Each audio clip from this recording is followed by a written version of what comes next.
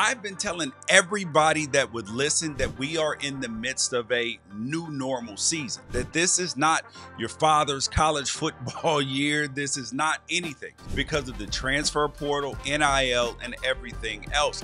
And the gap has shrinked so far between a 3-star and a 5-star recruit, and the way the recruiting rankings work and the training and everything else, you're going to get more outlier results. And this week we saw 6, not 1, not 2, not 3, not 4, not 5, but 6 ranked teams fall, and only one of them lost to another ranked team. So we saw Alabama lose to Vanderbilt, Tennessee lose to Arkansas, Missouri lose to Texas A&M, Michigan get beat on the road by Washington, who was actually favored in that game, where everybody was like, whoa, what the hell's going on here? USC traveled out to Minnesota, took an L, and Louisville lost to SMU as well.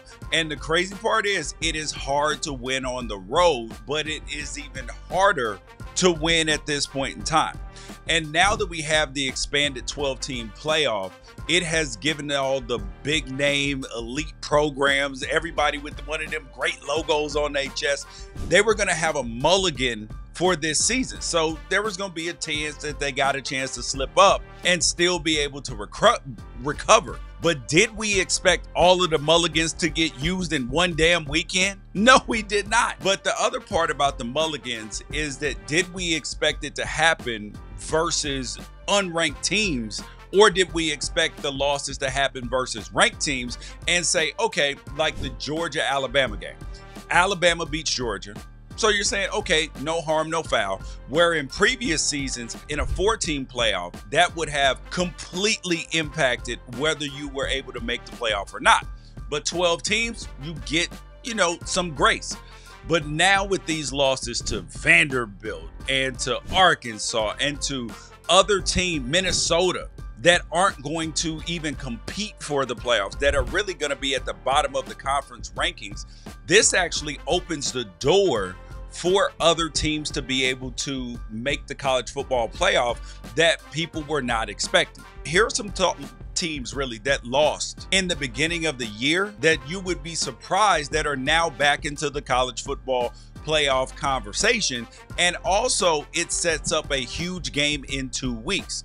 So those teams that are now in the college football playoff conversation are Texas A&M, because they lost their first game of the season to Notre Dame, and you were thinking, okay, this is a bad Texas A&M team.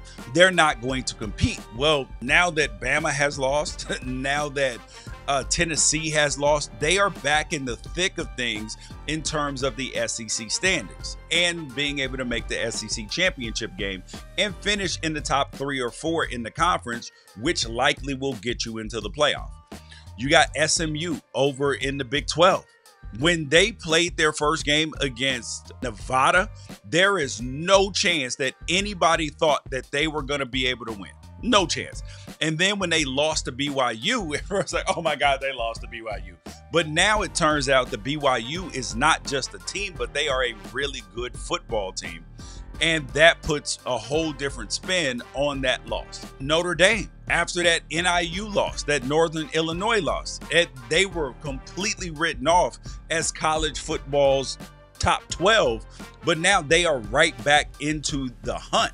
And now this is actually going to expand the amount of teams that can make it from other conferences like SMU and the ACC, because people originally thought, okay, we're going to have 4 Big Ten teams, 4 SEC teams, and then we're going to, get the ACC champion, the Big 12 champion, and that makes 10, plus the group of 5 team that's ranked, and then maybe Notre Dame. But now we are in a situation where that might get expanded. The game that sets up in 2 weeks is Nebraska and Indiana. That game. So Indiana is undefeated, and now both of those teams are back into the college football playoff hunt. Now, Indiana is undefeated, but people didn't recognize them as a potential college football playoff team.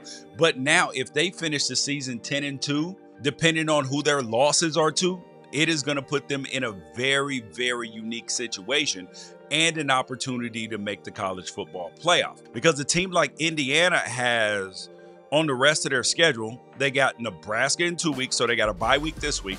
Then they got Washington, Michigan State, Michigan, which is clearly a winnable game as well. Then they got Ohio State and Purdue. So if their only loss is to Ohio State, man, they are 100% going to make the playoff unless the committee is just turning a blind eye to those types of teams.